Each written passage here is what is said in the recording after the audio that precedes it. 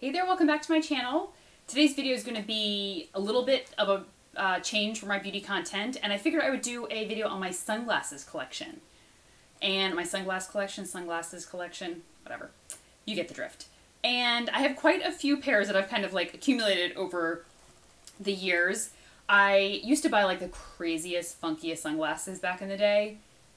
Like, I ended up selling most of them, but the type of sunglasses I used to buy were like the ones in like music videos. Like the crazy, weird ones. I don't know why. I looked ridiculous in them. I thought I was the coolest thing in the world.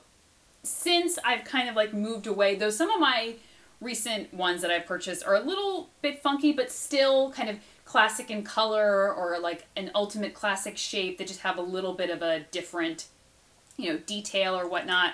So let me start, and you're gonna see, they're gonna leave marks on my face. There's no other way to like get around that. I've never found a way like sunglasses don't leave marks on my face. So throughout the whole video, I'm gonna have marks right here and we're all just gonna deal with it. In fact, because I like my sunglasses to be really tight so that they don't fall down. So people have asked me before, like, what do you do to not get sunglass marks? I'm like, don't wear sunglasses. Like, there's no way to get around it. I just bring concealer with me. When I take them off, I try to touch up. That's it. Okay, so the first pair that I bought once I got out of my huge phase were these Ray-Ban Aviators. So this is the classic Ray-Ban Aviator style. I really loved them when I first got them. I think they're a very classic style. They're not my favorite sunglasses to wear on my face shape, though at the time I kind of really enjoyed them. And I do like to wear them and they look cool with certain outfits, but I definitely find that they look better on some face shapes than others. However, the larger aviators I've tried on like kind of oversized aviators, and those tend to look much better on my face. I don't really know what kind of face shape I have. People are like, oval, round, heart, whatever, square. I don't know, so I don't ever know how to use that to figure out what sunglasses look good on me. I just put them on and either like them or I don't. So that's how I decide. All right, the second pair I purchased, I'm going to go in order of like when I purchased them. These are by far my favorite sunglasses that I have in my entire collection, just because I think they're the most classic. I love the shape. I think they look the best on me. They're the Stella McCartney Cat Eye. And when I first bought them and I brought them home, my husband was like, those are really like cat eye.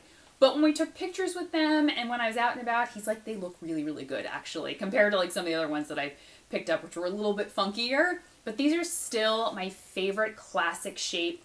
They come in many different colors now. She discontinued it, I thought, for a while, and then I saw them back online again. So that's good to know. But I will link all of these sunglasses in the description box below where you can find all of them in case you're interested. Okay, next was these Chloe sunglasses, and I believe they're called the Butterfly, and they're a little more of a square shape, but still oversized. I realized that oversized glasses look the best on me. I've tried like those small little like Illis Diva little round glasses, and they look awful on me. I mean, I think maybe it's because of my forehead, because I've got such a big one, but I tend to look good with like really oversized sunglasses. So once again, a very classic shape, and they're tortoiseshell. So I don't know if you can see that, but they are tortoise shell. The Stella McCartney were just plain black. And I really love both of those for like really classic. And then my Ray-Bans are really classic as well. I also have this pair. This is starting to get into my like funkier looking sunglasses. I prefer, actually, I've worn these a little bit in the summer, but I actually prefer these in the winter with like a beanie on. I've tried it on and actually like that way better. These are from Westward Leaning. And the reason why I like them with a beanie is because they has this straight across kind of shape. So it kind of cuts off my forehead. So when I wear like a beanie with like a little like pom-pom on top, it actually looks a little bit cooler and cuts off my forehead a little bit more. But I liked the mirrored lenses on these, and they are kind of like a light tortoise shell, and they have the red accent on the side with the mirrored lenses, which I thought was really neat. Okay, this was the next pair that I purchased, and these are by Fendi, and I really was going to return these at first because they are really large. So the nose, the bridge part was really large, the side was really large, and they would just fall off my face. Long story long, if you go to Sunglass Hut, they actually will adjust your sunglasses for free, and you don't even have to have purchased them there.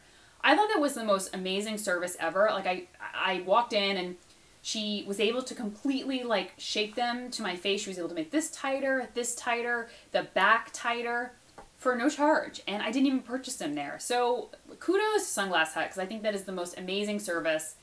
And I just was really impressed. And yeah, so a little tip there. Okay, so these Fendis, I love them because they're tortoiseshell, but they have that peach detail on the side. I don't know if you can see, but they are a mirrored lens. Slightly, I think you see a little bit there. If you follow me on my blog, then you've seen me wearing them a ton, but I really love that kind of tortoiseshell detail, and like I said, the pink or peach on the side. Still very classic, though. It's not too kind of crazy. Then we're starting to get into a little bit crazier. I didn't buy those first. Okay, so I bought these first. These are from Illustiva. And like I said, everyone wears the Leonard ones that are really like small, and I've tried those on a million times. I've wanted to make them work, and they just don't. So I have to just accept it and move on. But I tried these from Illustiva, and they are the Bokeh. So they still have the round center here, but they're cat eye, and they're a little bit harder to find. I'll link below the stores that still have them, but they're obviously not as widespread as the Leonard. So you can see they're tortoiseshell all around. I don't know if you can see that the lens is completely circular, so it gives you that still that Illustiva kind of circle, but it has that cat eye shape. So I absolutely adore those. Okay, and then I just recently purchased these, which are we're starting to get a little funky, but I tried them on when in New Orleans, and I didn't buy them at the time, and I ordered them from Barney's after, and I was like, I love these. So these are the Hamilton, and they are, so you can't, my lighting is not really showing. They have a really strong mirrored lens, and they're absolutely huge. They're ginormous. I walked out, my dad's like, what is that on your face? I'm like, I love them. So they are really fun. They have them in like oh, you can see the mirrored lenses to the side there. There we go. Yeah. So they have blue. This is the silver mirrored lens. They have blue, but this have a slight blue tint, but they have like a real blue. The only thing is they can be a little loose. So I may get Sunglass Hut to like adjust them back here and may just tighten it in right here. I don't think the bridge is that bad, but I really love them. They're just like big and crazy and fun. Okay, and so these last two I was really excited about because I like to splurge on my sunglasses. I don't tend to lose sunglasses. Some people do, so they're like, I don't want to spend a lot of money on sunglasses. I never lose sunglasses. I've never lost a pair in 20 years of wearing sunglasses. So I can splurge on them, but I was so excited when I wanted to buy some colored sunglasses, some really fun colors for the summer, but I really wasn't wanting to spend a lot of money to buy like really fun, like colorful sunglasses. So I found some from Free People. Adorable. $20. Yeah, you heard that right. $20. Oh my gosh. Red. Can you can you even handle it? It's so adorable with like a red lip. It's like kind of retro, but I would totally wear them with like a t-shirt and jeans, a dress, make them kind of retro, make them kind of downtown, dress them up. And so funny, I bought 4 different colors, and I ended up keeping 2 of the colors because I didn't like the other colors on me. And my mom was like, can I try them on? And I was like, oh, sure. So she tried them on, and she loved the other colors that I didn't want. So she ended up keeping those. She got these in like a beige, which are super mod. They look like they are fresh out of the 60s, but on her, they look fantastic. Okay, so there's that shape, and then there's this little bit more classic and a square shape, and the lens are like a little bit of like a kind of brownish pink color, which I thought was really cute. And once again, oversized. Oversized looks best on me. Kind of, once you identify what looks good on you, what you like, it's also what you like. I mean, you know, if you like whatever, tiny little sunglasses and they don't look that great on you, and that's, just wear what you want to wear, okay? Because there are people that probably see my sunglasses and they're like, that looks horrible. And I'm like, I appreciate the feedback, but I still love them. And I'm going to wear them anyway because they make me happy. But these, once again, $20. The red one's $20. And just love the color. Like I said, it's like a kind of a frosted pink. And they come in tons of different colors, as do the red ones. These come in a bunch of different colors as well.